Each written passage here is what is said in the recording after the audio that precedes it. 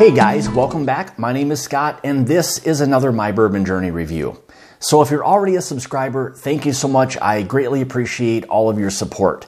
If you're new to this channel and you're looking for reviews of different whiskeys, such as bourbons, ryes, American style whiskeys, maybe a single malt on occasion, go ahead and hit that subscribe button. Also make sure you hit the bell notification. That's going to alert you to when I'm doing new uploads and live streams. So today I'm doing a review of two products. So from left to right, this is going to be from Mammoth Distilling out of Central Lake, Michigan. So what I'll try to do first is we'll go through their bourbon, and then we'll follow up with the rye, just because, you know, as many people know, rye can be fairly, dominant, and I didn't want that to affect the overall flavor profile of the bourbon. So we'll start out there.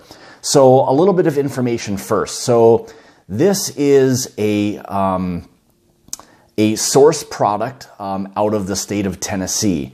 What this is a 6-barrel blend of 40 barrels of 10-year Tennessee bourbon. So basically what that is that's brought back to their distillery, where they then bottle it at that facility. So it is a sourced bourbon from Tennessee. 10 years old at that. It is an age-stated product. So little bit of information on this. So this is going to be their base or stock rye whiskey that they're producing and bottling at their facility, again in Central Lake, Michigan. So what I'll do is we'll start with the bourbon first. I'll go through some additional information there, and then we'll kind of go from to the rye and kind of just go in that order, and I'll give you a little bit more information on that. So this is, again, their 10-year age-stated sourced Tennessee bourbon, again from a 6-barrel blend of Tennessee bourbon. This is a proof-wise is 101.6 or 50.8% ABV. Again, aged a minimum of 10 years. So with it being age-stated 10 years, that has to be the minimum age that the whiskey is that's in there. So there can be older, but again, if it's 10-year age-stated, that has to be the minimum age. MSRP on this, right around $69. May vary a little bit based on where you are in the country. Again, MASHBILL on this, undisclosed, wasn't able to, at the time of the recording, wasn't able to get that. But yeah, so why don't we, so like what I try to do with really all of my reviews is we'll go through the appearance, we'll go through the nose, the taste, what it is on the palate, and then kind of the finish, and kind of go from there. So we'll start there, and then we'll work our way to the rye next. So, all right. So as you can see, a really nice kind of, lightish kind of copper. I shouldn't say really light. I mean, it's a really nice, nice color to that. So, all right, let's get into the nose and see what we've got.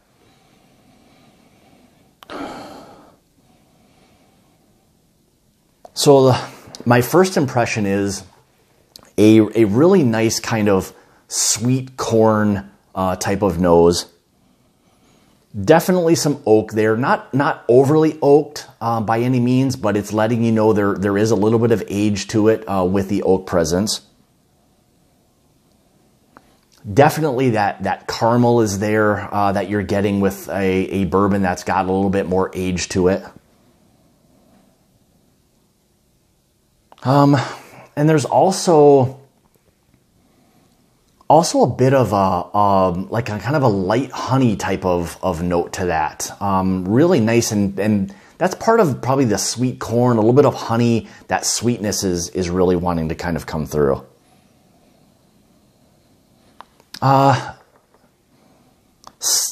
Still with a bit of a dark fruit type of presence to it as well. So it's kind of an interesting nose from the standpoint of you're not always getting a lot of the honey and the caramel, and then kind of mixing in some of the dark fruits. It's a fairly sweet nose.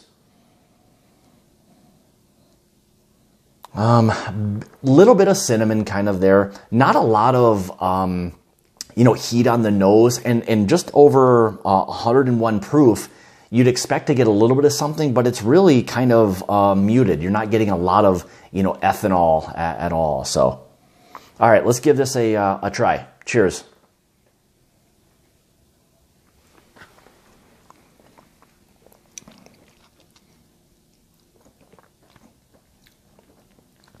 All right, so what I'd like to try to do typically is, rather than trying to judge off of that first sip, you want to maybe take another, you know, a second or third sip, just to kind of allow the palate or the mouth to kind of, you know, warm up or get prepared, kind of coat the palate, rather than try to judge off of that first sip. Because a lot of times when you're into some of the higher proof bourbons, it can kind of shock your system and you know, throw you a little bit out of whack. So allow the palate to kind of get coated, prepare your mouth a little bit more for kind of, you know, what you're going to be tasting. So let's give this another try.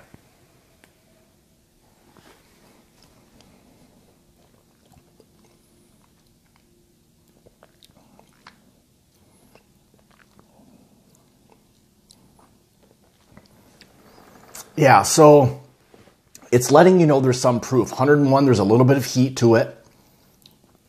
There's the oak, there's the cinnamon.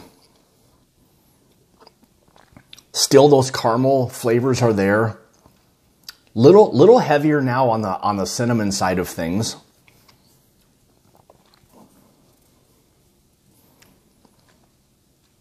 Dark fruits are definitely there. That oak presence is there. Little bit of honey there as well. So the nose and the palate, fairly consistent for the most part. So it's something that doesn't always happen where you get a lot of the same notes, but I am on this one where I'm getting a lot of the oak and the honey. The dark fruit is kind of coming through. The caramel. Maybe even a little more of the vanilla kind of wanting to come through on that. It really coats the mouth really nicely.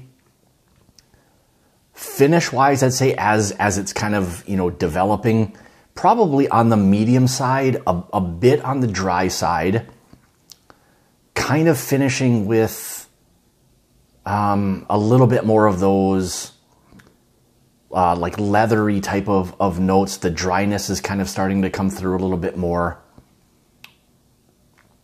Yeah, so I mean, really nice. I mean, it's a well-balanced bourbon from the standpoint of the nose and the palate kind of matching. You really are experiencing a lot of what it has to offer from the standpoint of it just being a consistent bourbon. So yeah, really nice. You know, easy drinking, you know, bourbon.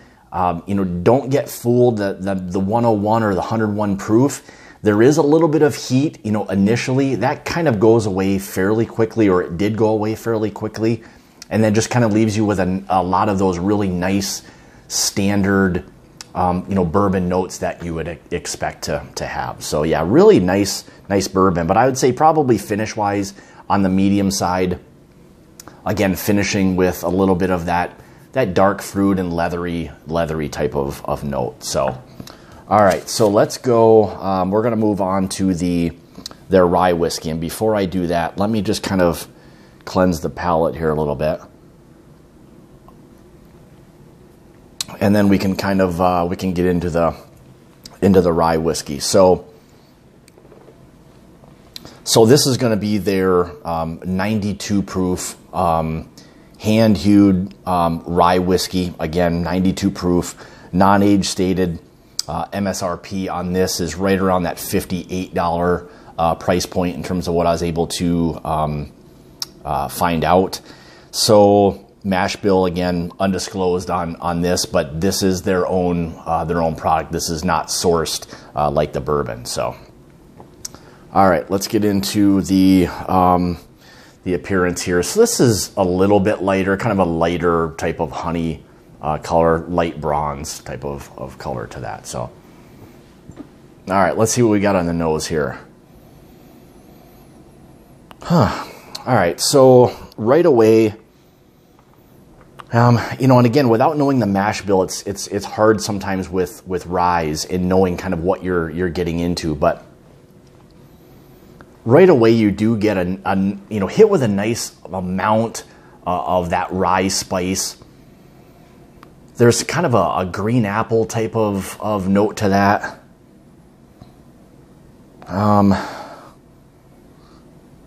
Kind of a little bit of a sweet cream type of note. A little bit of a grassy note, maybe just from it being, you know, a little bit on the younger side. I believe in the 2 to 3 year range is what this was.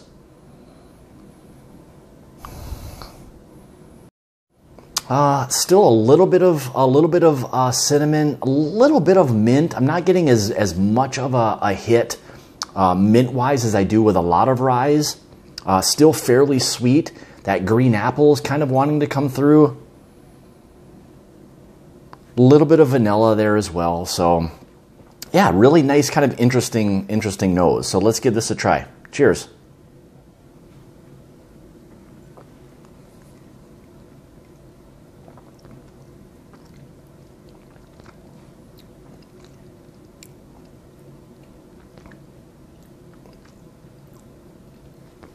Yeah, so again, very similar to the bourbon. The nose and the palate are kind of matching a little bit here. My first thought is that nice rye spice, kind of a nice sweet rye spices kind of coming through, followed by a little bit more of that little bit of a honey note there as well.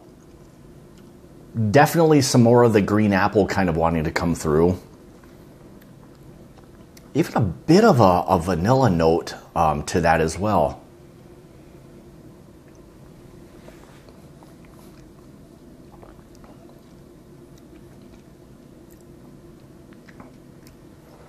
Definitely the cinnamon really kind of wanting to start to come through a little bit now.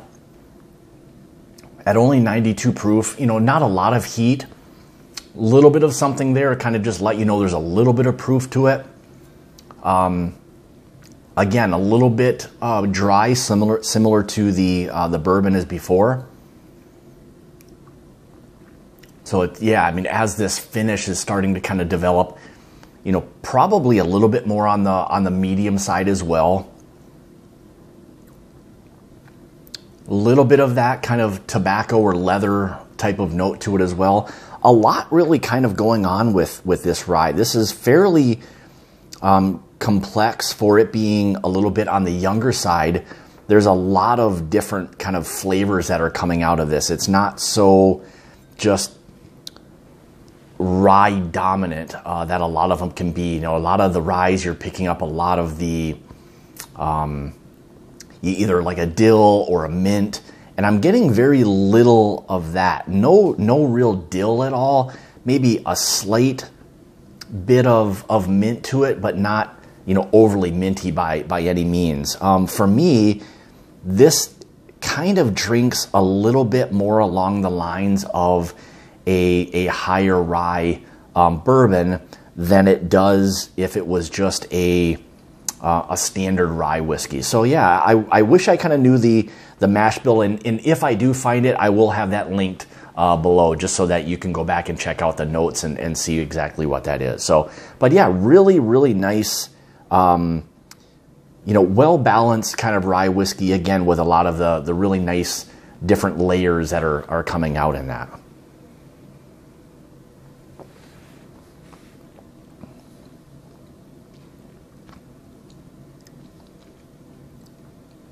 Yeah, again, just a really nice mouthfeel to it. Coats the glass really well.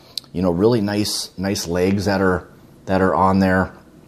Yeah, really nice rye whiskey. So I think they've done a really nice job with you know, both of these in very different ways. You know, again, this being a Tennessee sourced 10-year bourbon, this being their own distillate.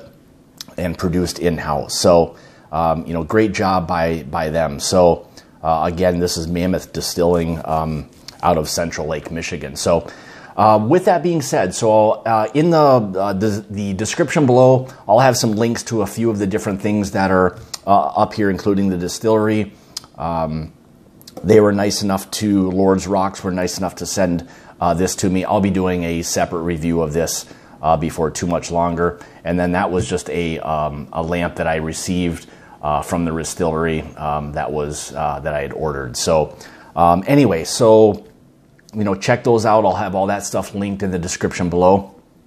So as I say, it's about the journey and not the destination. Cheers.